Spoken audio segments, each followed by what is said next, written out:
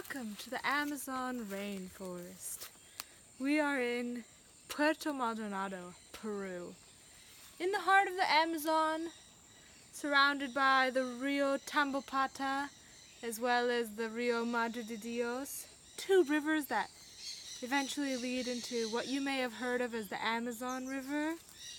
This is my friend, a dog.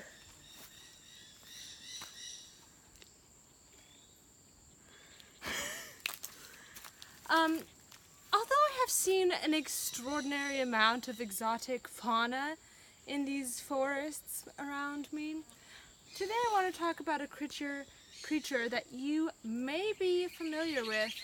It is known as the human. I know what you're thinking.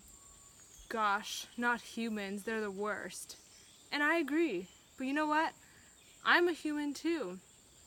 And I want to talk about humans today while I'm in this gorgeous rainforest because I've seen many animals that are at the mercy of humans. For instance, I have seen sea otters who are on the verge of extinction due to habitat destruction, hunting, or perhaps jaguars killed for their fur, or perhaps monkeys, trees chopped down for wood, etc.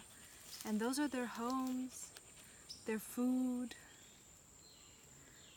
Dogs are fine because humans love dogs, and they treat them like family. But why can't we treat jaguars and monkeys and crocodiles as our family? Last night I had the pleasure of holding a crocodile. It was a magical moment, but I must say, every human should experience it, but who knows if they will, because if we continue to litter, we are destroying their waters. Let me just give you one example. Pretend there's a guy named Bob. He's got a plastic cup or a plastic bag, and he thinks, I'm just going to toss this right here. It's fine. You know what? It's not fine. Because that plastic bag might end up in the home of a crocodile. It might eat it, get sick. It will take centuries, millennia to deteriorate.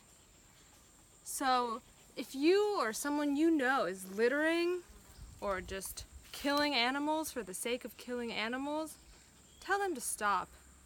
Tell them Anna and the animals sent them. And tell them Anna and the animals wants them to think about the animals. Bye for now.